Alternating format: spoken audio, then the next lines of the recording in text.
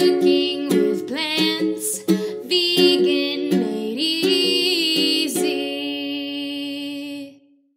Hi everyone, it's Anja from Cooking with Plants, and after the recent success of my cake in a mug, I decided to come up with a savoury recipe because I do love my savoury foods. So today's recipe is a pizza in a mug. Let's get started. So for today's recipe, I've got quite a large mug, a little bit larger than my hand, and it's quite wide, so it's perfect for this recipe, and also a nice round shape for a pizza. So first of all, I'm adding 2 tablespoons of whole wheat flour, 1/8 of a teaspoon of baking powder, and a pinch of Celtic sea salt. And just give those dry ingredients a quick mix through. And then to this, I'm adding 2 tablespoons worth of filtered water. And then give this a good stir through until it resembles a thick batter.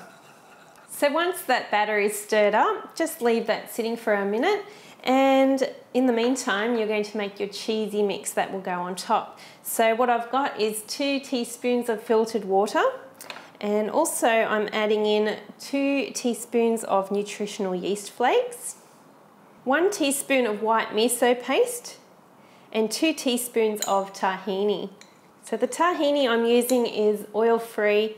It's just ground up sesame seeds. And again, give this a good stir through. Okay, and then once that's mixed through, that's ready to go. Next up, I've got some tomato paste, which I'm just going to spread just in little dollops across the top of the batter in the cup. And next up, you can add any toppings that you like. So I'm just adding some chopped tomato, about a tablespoon's worth. And I've got 3 pimento-filled olives.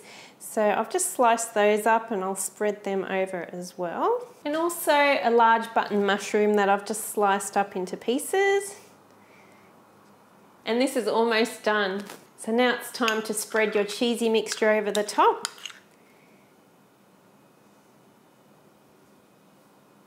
Okay, so this is ready to go in the microwave, and mine is 1200 watts, so just check on your wattage, and you may need to adjust the cooking time a little bit here or there, but basically this will take about 60 seconds, and if the base hasn't quite cooked through, just pop it in for another 10 seconds at a time until it's done to your liking.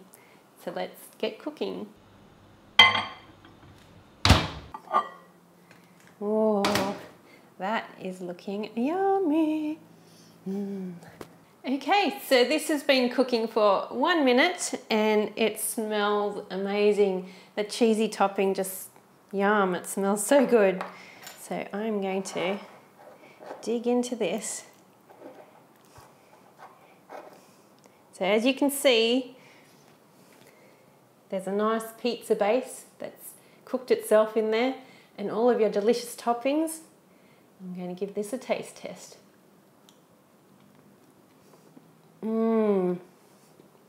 Oh yes.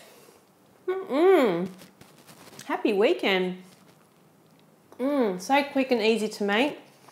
If you're craving vegan pizza, this is so quick and easy. Done in just a couple of minutes. Serve it with a salad and some homemade fries, whatever you like. Wow, amazing. Give it a go. The recipe for this is on my website at CookingWithPlants.com with all the quantities that you need. And if you do make this, post some photos on my Facebook page or on my Instagram at Cooking with Plants. I'd love to hear what you think. I'm just going to keep eating this. Oh, I wish I could pass some of this through to you. Yummy.